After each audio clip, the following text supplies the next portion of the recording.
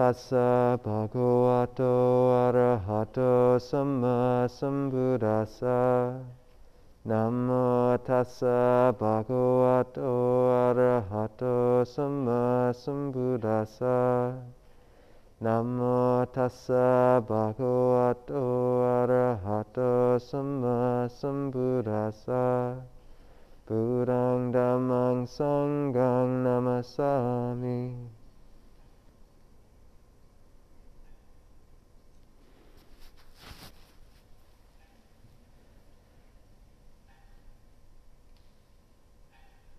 There's a book I read several years ago that quite a few monastics have read and other practitioners I know, called Peace Pilgrim.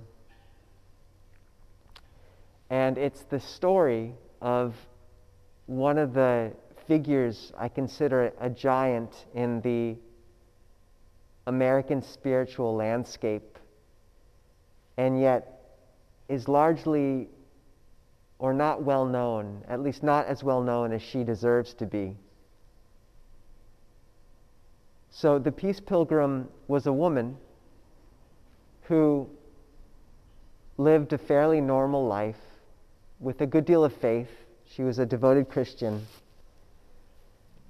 until she was about, I think, in about her 30s. And then in her telling of it, she heard a voice when she was about 30 or so, or at some point, I can't remember the exact moment when she heard. Do you remember, Ajahn? And it told her to prepare for a larger spiritual task in her life. And she spent the next decade or two preparing herself. And when she was, I believe, a bit more up there in years, maybe 50 or so, she set out, and wearing just a shirt that said Peace Pilgrim on the front and the back, and carrying almost nothing except her toothbrush and some letters, she walked continuously back and forth across the country on a pilgrimage for peace. And she continued to walk. I believe she crossed the U.S. perhaps maybe 7 or 8 times over the course of several decades, just quietly spreading this message of peace. And she used no money, or rather she had no way of getting money. She would fast until she was offered food, and she would walk until she was offered a place to sleep. And she speaks about how she would sometimes sleep on the pavement for 3 nights running and just walk hour after hour. I believe at one point, there are definitely days where she went without eating. At one point, while she wasn't walking, she just fasted for 40 days without ceasing. And she kept in her mind God this whole time, and her path and mission, which was to spread this message of love. And she was unstoppable. In the Buddhist conception, we would say that her samadhi, her concentration, was really strong. She kept this mantra of God in her mind constantly, and it gave her a huge power. And you see this when you meet people who possess this degree of unification of mind, whether in a Buddhist context or a Christian or any other, there's a brightness to them and a power.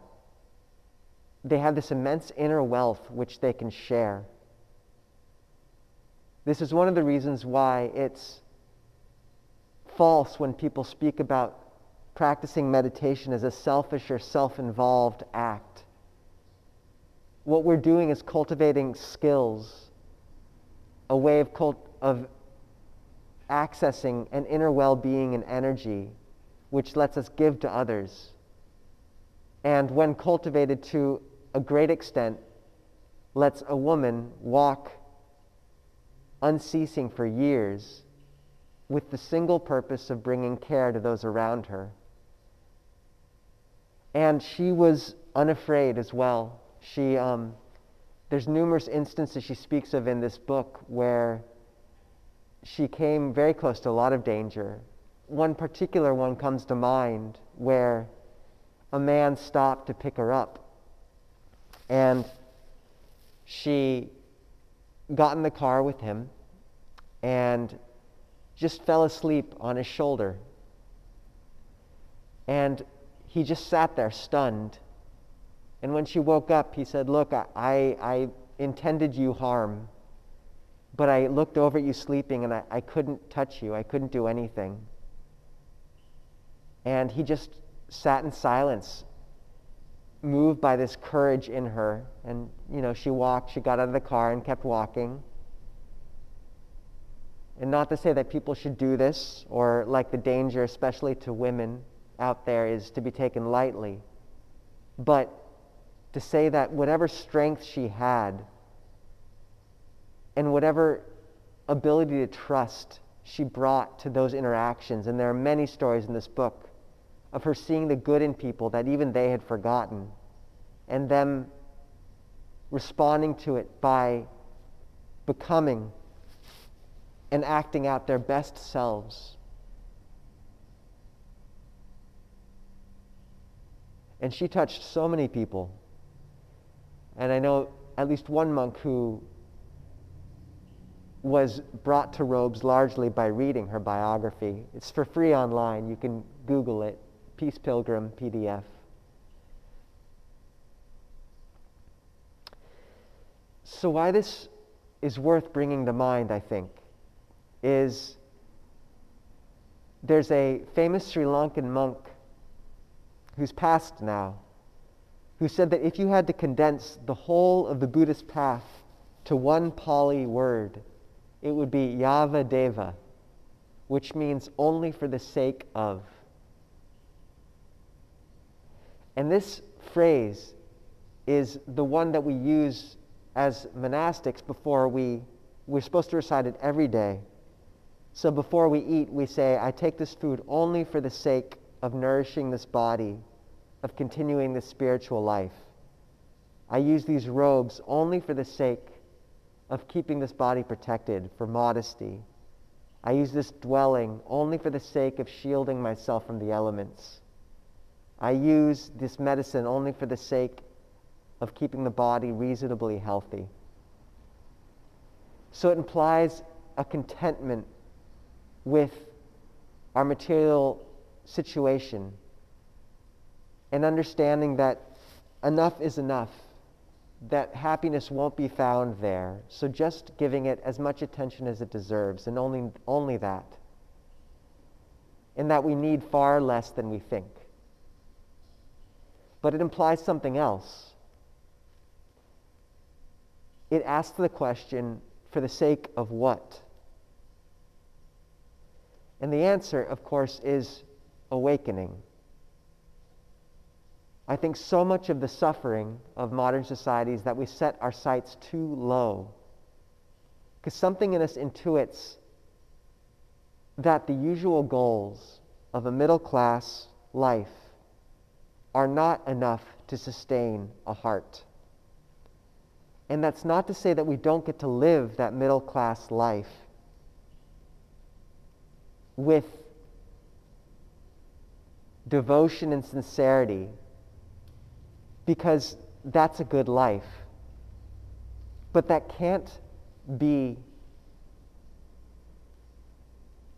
the only reason we live. That life is for the sake of awakening and cleansing and purifying the heart, and of serving those around us. We reach through this life to touch something greater. And because the quintessential aspect in any intention and creation of karma in Buddhism is intention, by meditating and cultivating this ability to keep mindful, loving awareness directed in every act, we gain the ability to imbue every life, every act, with meaning, because they are all become simply tools to purify ourselves, to make ourselves better servants of the world.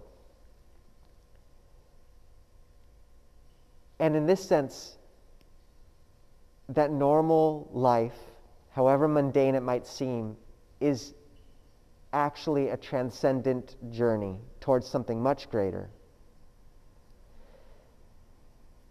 Ajahn Kovilo and I were on the bus this morning, and I think because of our culture has lost its canopies of meaning spiritually, this is one of the reasons why it holds up and places all that need for meaning on romantic love and career. So I don't know how many Hugh Grant movies there are out there, but we give such attention to that and such need for these other elements to fulfill us when they just can't.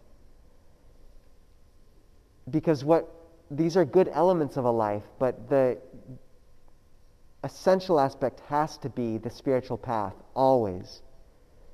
So Ajahn Kovilo and I were on the bus this morning, and the bus driver was just the kindest man. He was calling back to us, making sure we had the right stop.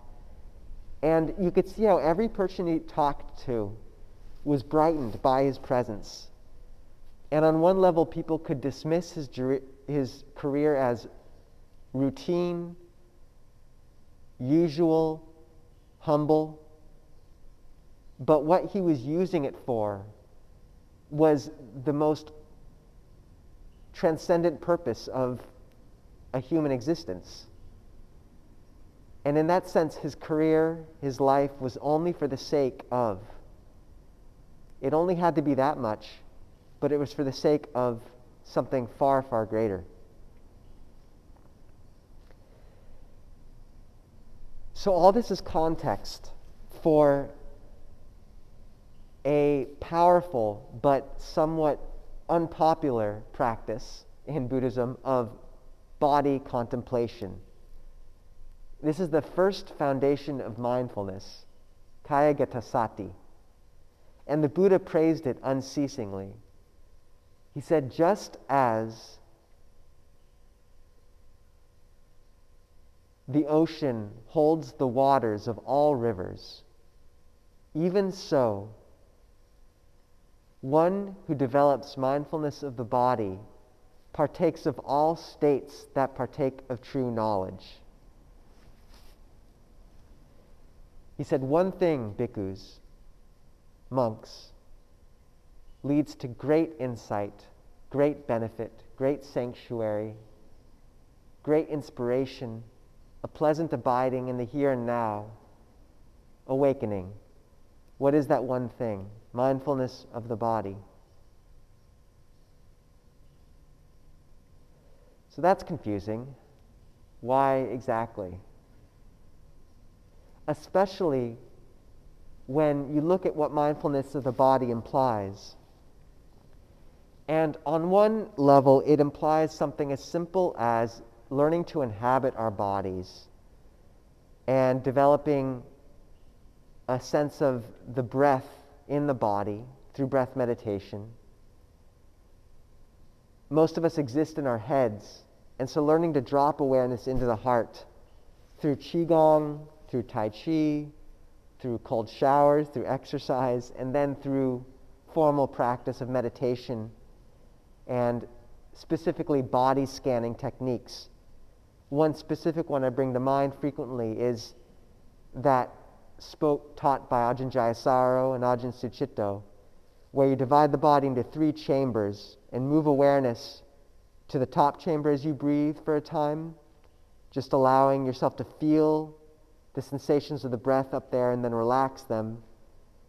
Then dropping to the second chamber from the neck to the belly button, letting the awareness rest there for a time, and then dropping it to the third chamber from the belly button to the tailbone, and just breathing, feeling the sensations there for a time, and then expanding awareness to hold the whole body, carefully tracking the breath at one spot while still remaining aware of the entirety. And if you do this over time, you do gain an awareness more of the body, and you begin to inhabit it again. And not only do you access a pretty robust ballast for your emotional life, sensations and emotions can be drained into the body. So when anger comes up, instead of needing to release it through an act of yelling or expressing that anger, you can just imagine the energy draining down into the ground. Or like Ajahn Sucitto says, when you feel yourself needing to power up into anger, power up right down into your feet. It's very helpful. Bring your awareness to the feet. Or when you feel your chest and breathing begin to tense and quicken with anxiety or fear or anger or greed, alter the pattern in the body of the breath. Relax it. Slow down. And watch as the accompanying mind state and thoughts also relax and dissipate. You can bring your awareness into your palms of your hands. Just feel them, their softness. You can relax your belly. Relax your tongue. The other thing that mindfulness of the body allows then is access to a sweet and more innocent voice which resides in the chest, that what we call the chitta, which is that subtle sense of intuitive awareness that lets you know when something's not right or when it is right.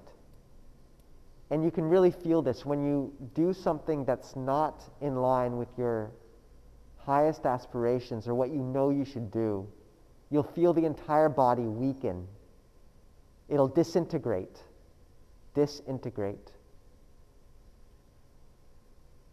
And you can feel this, there's one monk in Japan who, when he's developing this minimalist lifestyle, if he's not sure if he should keep an object, he holds it in his hand and holds it to his chest. And if he feels weak, then he knows that he needs to just let go of the object. But if he feels okay, strong, he knows he can keep it because it's okay.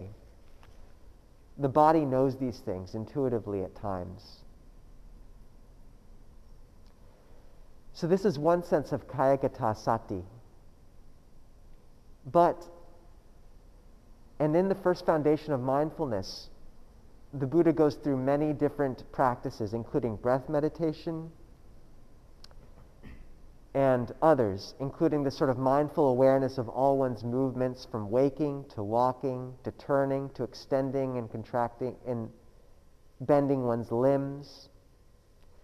But comparative studies that Bhante Analayo has done between the Pali Canon and the Chinese Canon reveal that at its beginning, the first foundation of mindfulness of the body actually referred just to 3 contemplations.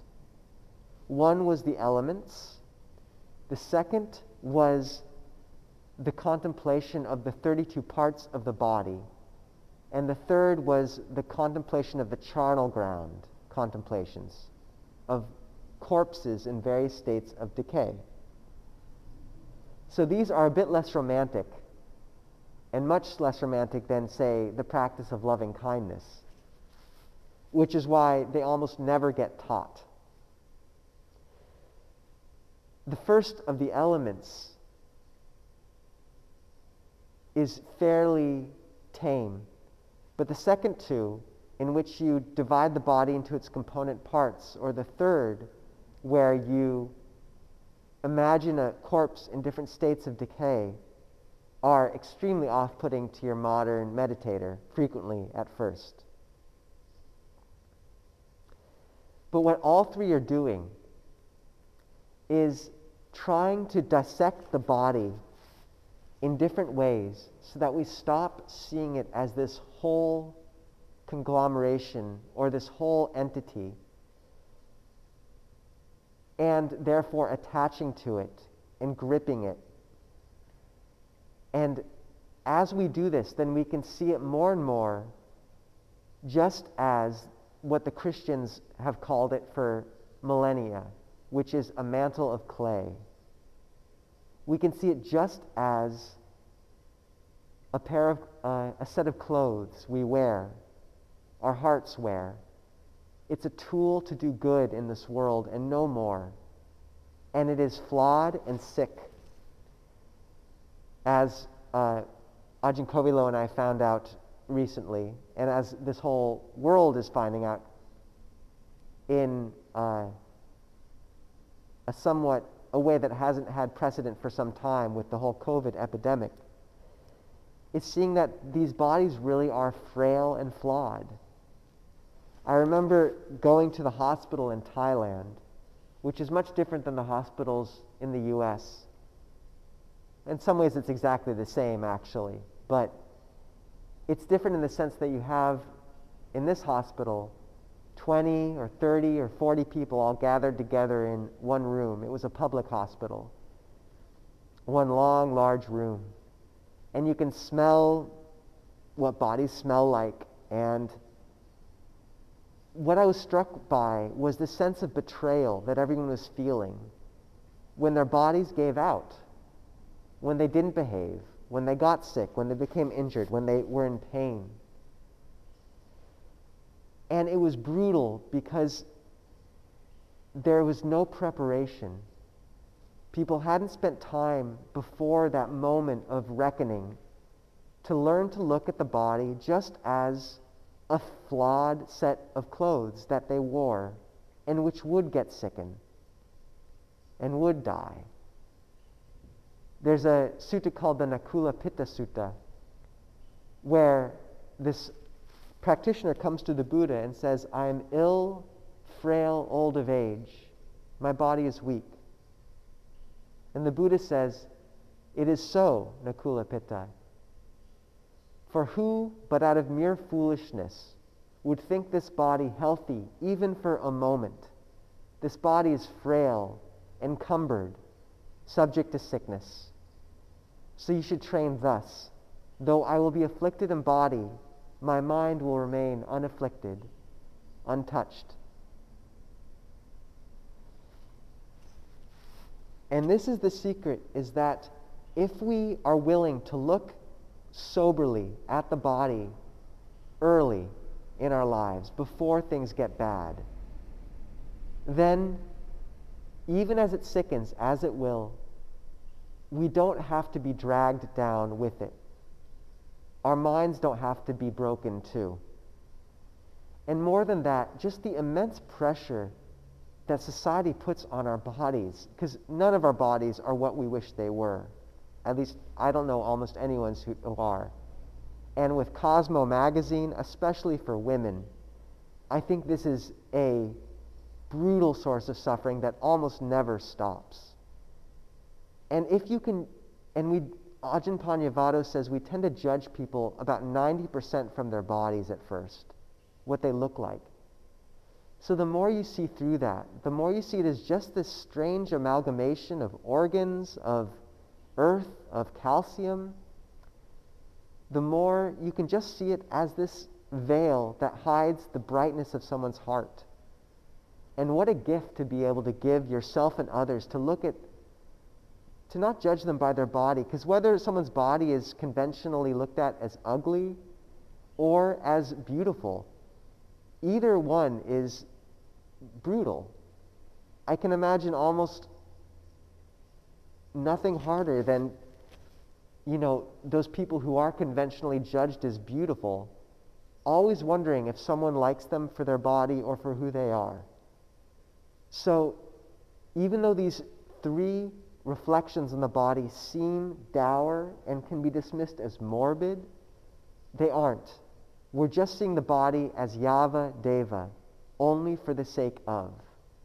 Just as the peace pilgrim just wore her sweater with the word Peace Pilgrim inscribed on it, and just carried her toothbrush, just as she used that clothing just to shield her body and to spread a message of peace, even so we wear this body only for the sake of spreading a message of peace, of practice. It's just that much. It's a tool. One we care for, but that's it. And this can be dismissed as cultivating bad body image. But we have to realize that negative body image is based on comparing your body to other bodies and seeing your body as lacking. Whereas what these contemplations do is see that all bodies are just kind of strange, awkward things. And there's not really much reason to compare yours to another, because they're all flawed and only that much. It's actually a huge relief.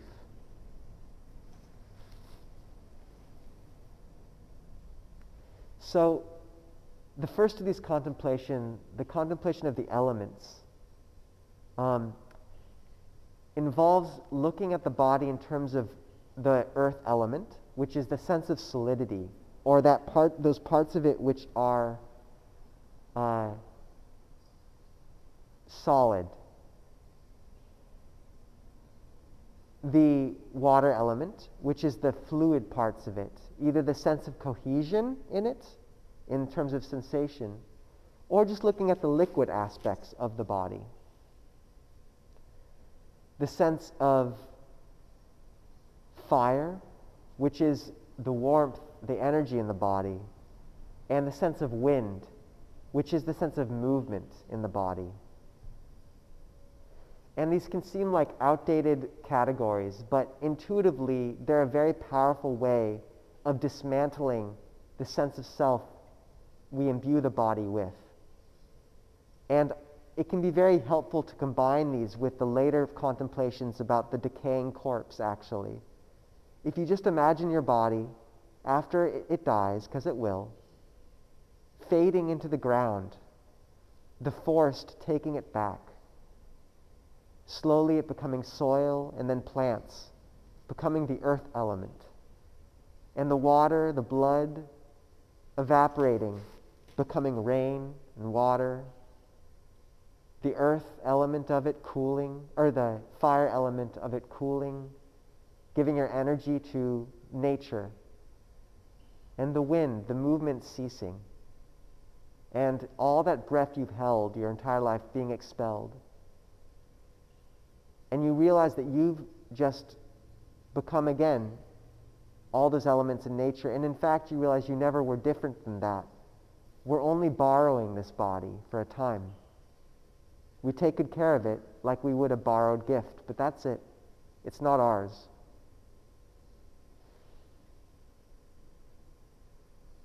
And the Buddha adds two other elements in some of his lists, where he adds the consciousness element and the space element to make 6.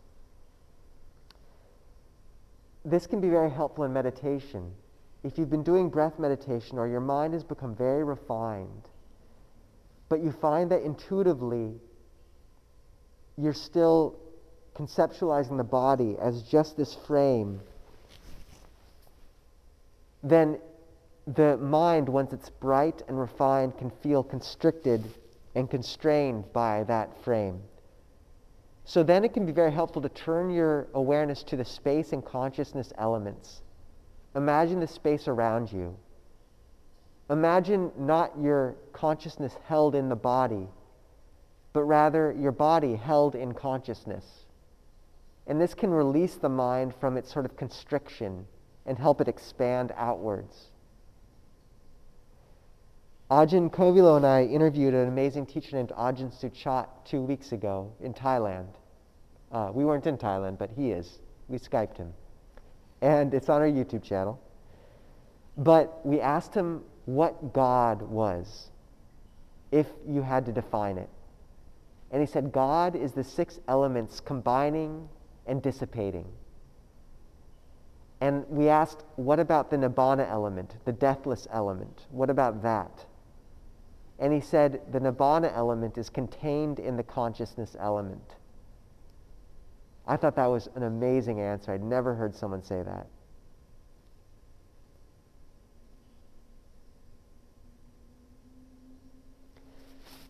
The latter two contemplations, the elemental contemplations, are extremely difficult to sustain, I find, if you don't, unless you have a high degree of concentration, although some people do find them very helpful. But the other two contemplations of the 32 parts of the body and the charnel ground contemplations are a bit easier, but also a bit more, we tend to be a bit more averse to them because they can seem kind of ugly. These are called the asubha contemplations, which means not beautiful. And it's not trying to see the body necessarily as ugly or something to be aversive to, but it's just seeing it as not terribly beautiful. So with the 32 elements, or the 32 parts of the body, you can look this up, 32 parts of the body, and you'll see a list that the Buddha gave. I think there's actually 31 in the original list, and then they added the brain later. But it goes to the skin, the teeth, the hair, the organs, the phlegm, the tendons, and it's just dissecting the body into its component parts. And usually you'll find one of those which really, if the mind is calm,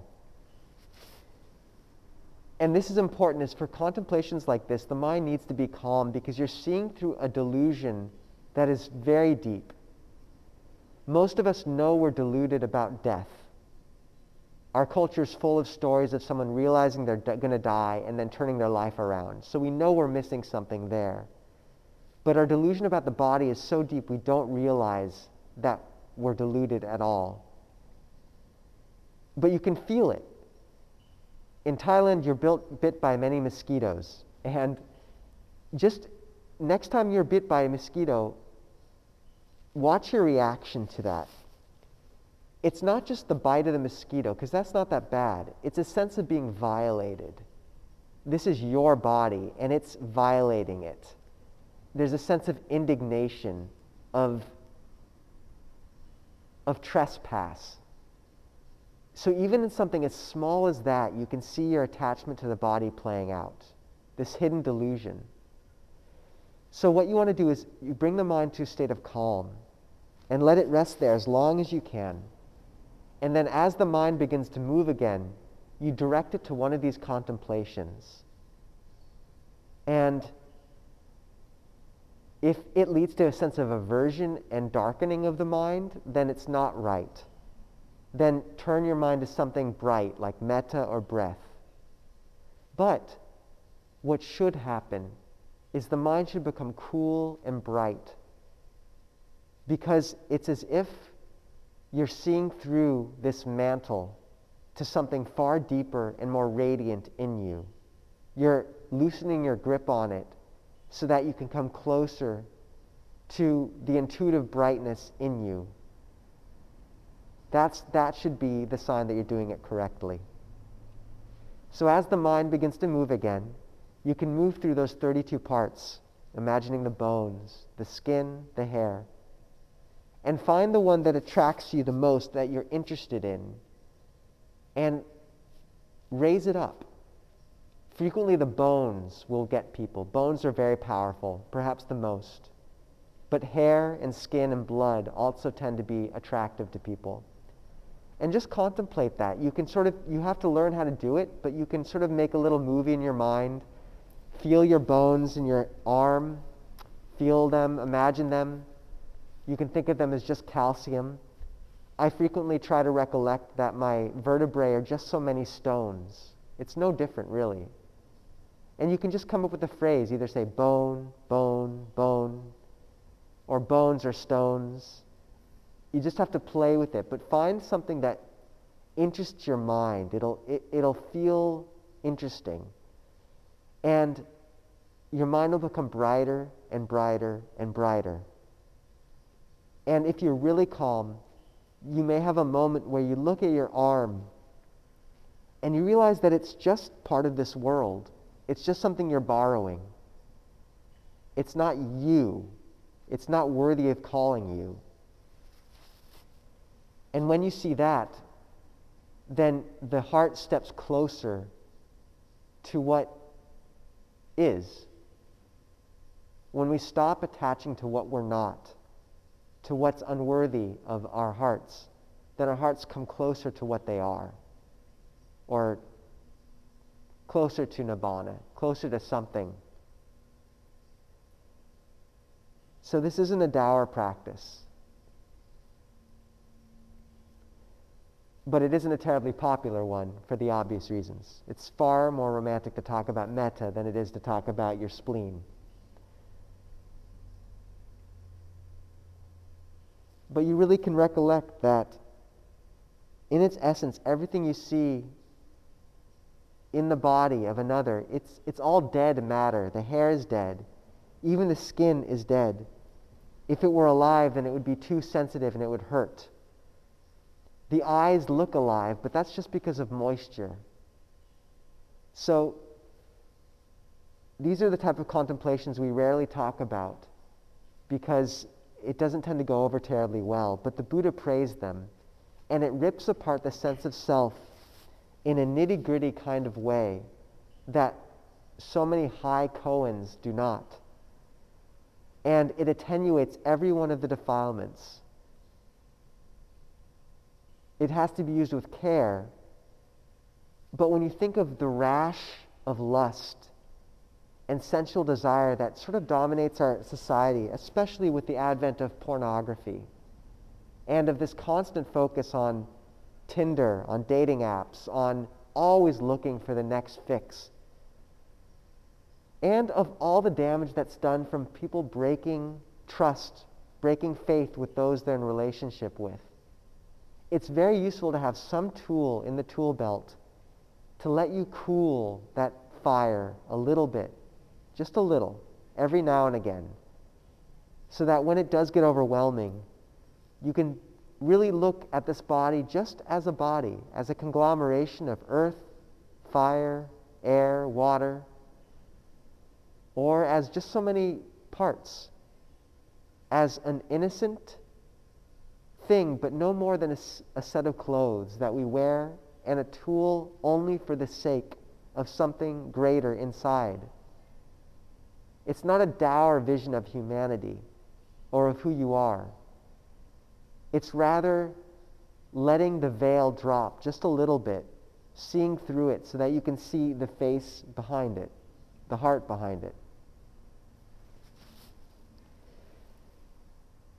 The charnel ground contemplations I'm almost hesitant to go into because they're really a sort of don't use this at home kind of contemplation. But you definitely can if you're up for it. What you do is you go through looking at the body in several states of decay, imagining the body after it's died. What will happen? It bloats, then it fades into the ground and fades away. And just you can imagine that sort of process occurring. So once again, these practices have to be used in tandem with brightening practices like breath and loving kindness.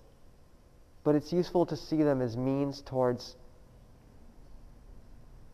preparing for what will happen when the body does become ill, weak, when it ages, and eventually when it moves towards death. Because then, we can get sick, but our mind isn't dragged down by that. And I've been around, Ajahn Chah, when he got sick, someone wants to ask Longpo Pasano what the greatest act of loving kindness he ever saw was. And he said that it was the fact that Ajahn Chah, who is the sort of father of our tradition, he became paralyzed. And he remained in that state of paralysis for about 7 years. And Ajahn Pasano said that he believes that Ajahn Chah could have let go of his body at any time. He was so well practiced. But that he sort of hung on for 7 years or so. Because what happened was the community was able to sort of coalesce around him. People were able to work out a new organizational structure so that the lineage could continue. So it allowed this sort of intermediate state between when Ajahn Chah was this charismatic leader and when the community had to step forward and form themselves. And Ajahn Chah was able to do that because he was able to be with the body with equanimity and use it as a tool towards something far greater, even when it was difficult. So that's what we aim for. And that can go for the mind as well. You know, people ask when dementia hits, will the practice affect you? Will it remain with you? And I think the answer really is yes. Longpor Phuong, Ajahn Jeff's teacher, got in this terrible car wreck, and his mind was deeply affected, or his brain was. And he told Ajahn Nisabho, Ajahn Jeff, his student later, you know, my mind is faulty now, but that other thing I got in meditation, that remains. That hasn't changed. And when I first came to Seattle, I visited a Vietnamese monastery with this amazing abbot who just had brain surgery. And he could remember almost nothing. And yet he was the brightest spirit I have almost ever seen. So even as our minds go, if we've cultivated these contemplations, if we've cultivated something in the heart, that doesn't go also, it remains. And even it's sort of like morning mist illuminated by sun. It is foggy and it's a little bit vague, but the sun illuminates it and ignites it. And just so, even a mind that becomes a bit more vague, a bit more nebulous as we age, remains illuminated by the light of the heart and the citta. And this is what body contemplation and this general realistic stance towards this form and this mind allows. So I wish you all the movement towards that same state. And may you hold your life a bit like the Peace Pilgrim did, with just your toothbrush and some letters, and a set of clothing, a life, which is just enough for the sake of something far greater.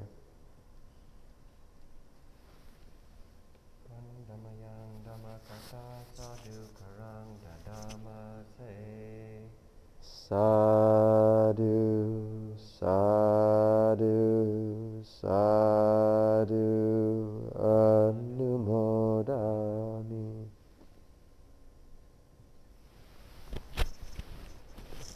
Okay, so I felt a bit self-conscious going into that talk. We usually don't talk about Asubha practice for obvious reasons, but it is good to touch on every now and again, I think, just in case. So we have some time for questions people would like to discuss or anything like that. And Rahul, maybe you could see if the live stream, oh, it's done? Well, okay, no worries. We'll upload it later. Do people have anything they'd like to talk about, though? It can be on the talk or otherwise. Mark? Are the jhanas necessary for insight? So the question is, are the jhanas necessary for insight? And the jhanas are states of deep absorption spoken about by the Buddha. There's 4 of them, plus 4 kind of formless higher attainments. So yeah, the jhanas are looking at the body in the 3 ways, like in the traditional description of the first foundation of mindfulness, it does include like breath meditation, which is one means of getting to jhana. And a lot of the descriptions of jhana are very somatic, like it speaks about this sense of sukha, of pleasure through the body, of a lot of the metaphors have to do with that. So in that sense, the mindfulness of the body leads to these deep states of concentration. But the three practices that comparative studies say actually were the original first foundation of mindfulness, of elemental contemplation, of contemplation of the 32 parts of the body, and of the charnel ground contemplations, those are all actually insight practices more, which means that they're quite active. I think there are ways of doing it, like some people say can use a body part as a mantra, like bones, bones, bones, especially if you're a greed type. It helps a lot. But usually what happens and what they recommend is that the mind, you want to get as deep into concentration as you can, because the body becomes strong through movement and exercise. The mind becomes strong through resting and stillness. So you go as deep into concentration as you can, which aligns with what Ajahn Kovilo is saying with there's not really a need to define exactly how deep you go. Just go as deep as you're able. And after you've rested in that state of bright, lucid, calm, lucidity of mind, there will come a point where the mind begins to move again. This will happen on a larger time scale during a period of retreat. Is you might, for several days or weeks even, be able to continually just approach calm.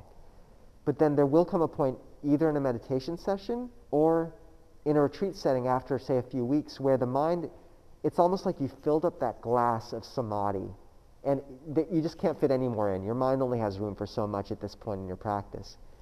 And so the mind will begin to move again. And when it begins to move, that's when you direct it to these active insight practices of contemplating the body.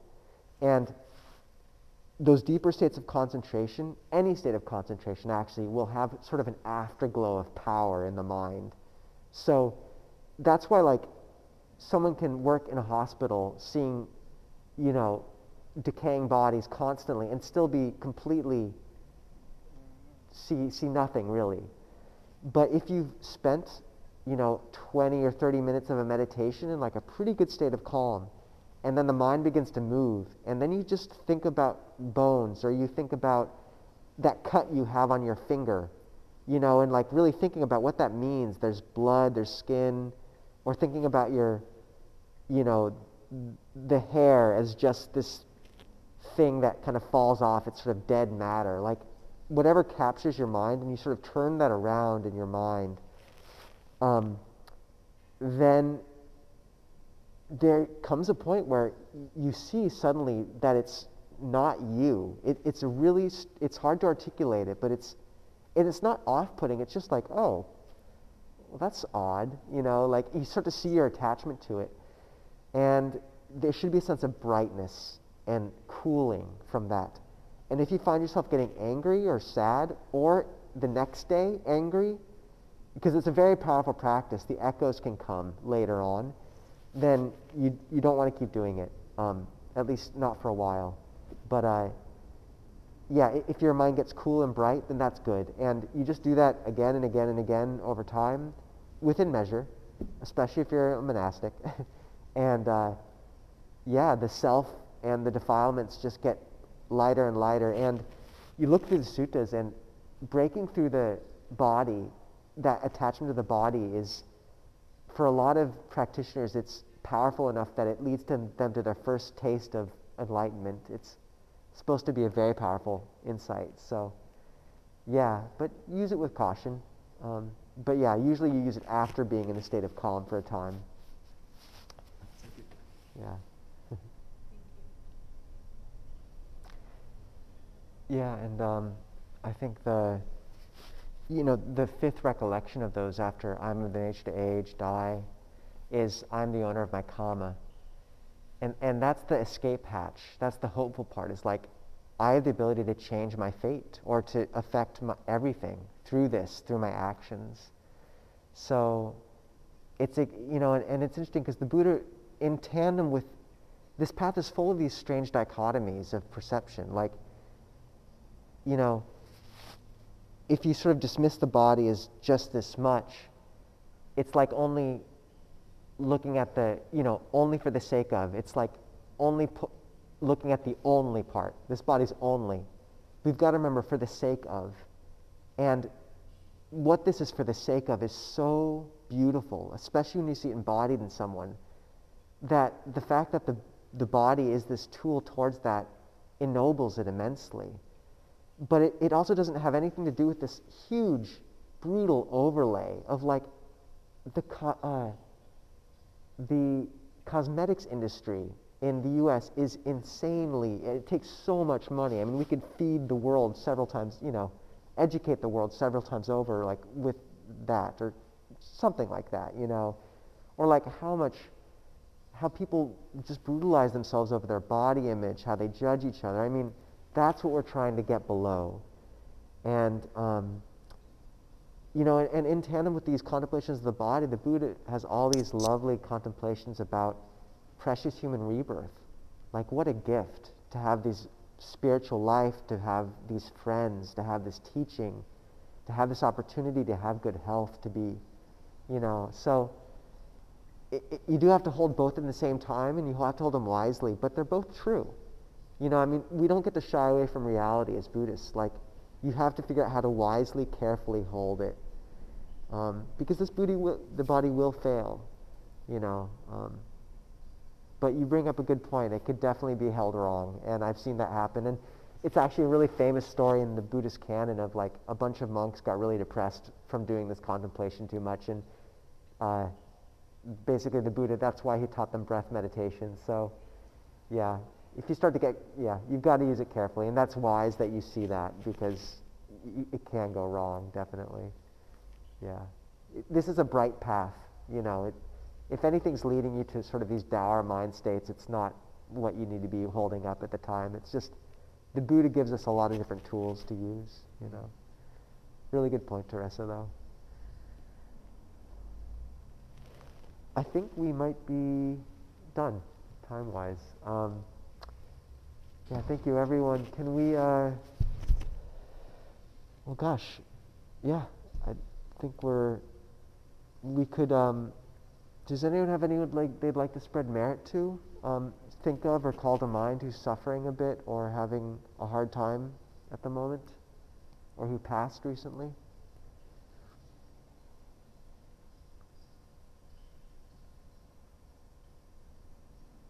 Okay. We could give a blessing or do a chant. What would you like, Ajahn? Sure. Yeah. Maybe, we can do the closing chant. Which one? Maybe the Sabidio. Okay, great. So this is just a brief rejoicing in everyone coming together, even in this era of COVID and an auditorium that smells a little bit strange. And we're just appreciative of everyone. It's Ajahn Kovila's last day, so Sabidio ivajantu. Sabarogo inasadu. Mahate bovat wantarayo sukiti kayu koboa. Abhiwadana silisa nichang huda pachayino. Chataro dhamma vadanti. Ayuwano sukhang balang. Bhavatu sabba mangalang. Rakantu sabba devata. Sabba buddha nubhavena. Saraswati bhavantu te. Bhavatu sabba mangalang. Rakantu sabba devata. Sabba dhamma nubhavena. Saraswati bhavantu te. Bhavatu sabba mangalam. Rakantu sabba devata. Sabba sangha nubhavena. Saraswati bhavantu te. Okay, so